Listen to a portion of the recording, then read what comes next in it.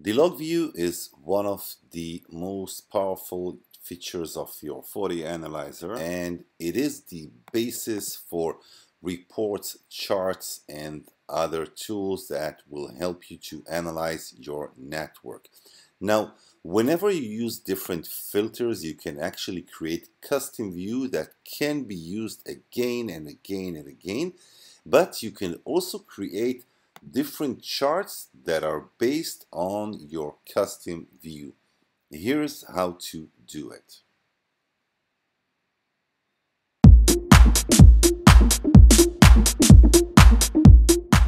Alright, so we have our logs, and now we want to make a custom view. That is, we will define our filters and we will add it to a custom view that we can use later on.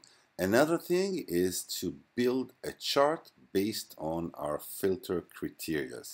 Alright, so we will filter the source, right click on the source, add filter, and we will also filter out traffic that is not HTTP. Alright, so let's just add the filter to service that is other.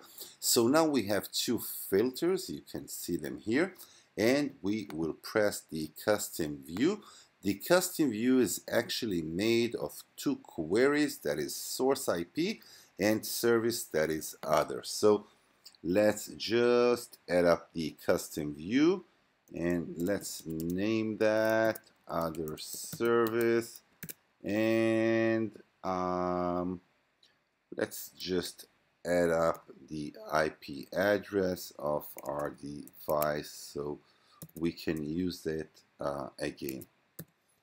Alright, so that's the custom view, and whenever we want to use the custom view, let's just move back again to our custom view, and you will see logs filter according to your needs.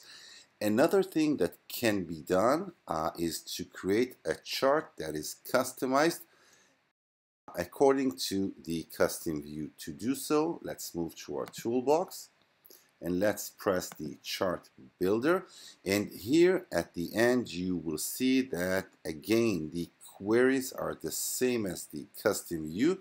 You can name your chart, let's name it other traffic, and you can see here the SQL queries starting from device ID, user, destination IP, and so on.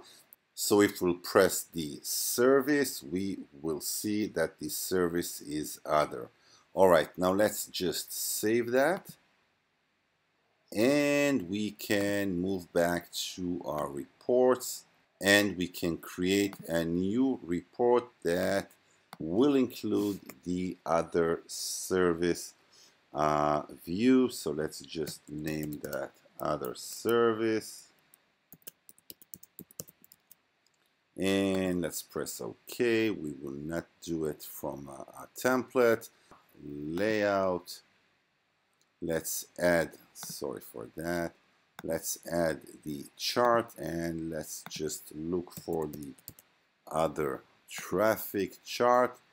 Let's add it here, and now we can actually generate a report that is based on our custom view. Once we have added it to the report itself, now we can run the report. It will be quite fast since it actually has only a few records. Let's just see it in PDF, and there it is. So we have other traffic that is destined to that IP address, and it comes from our home device.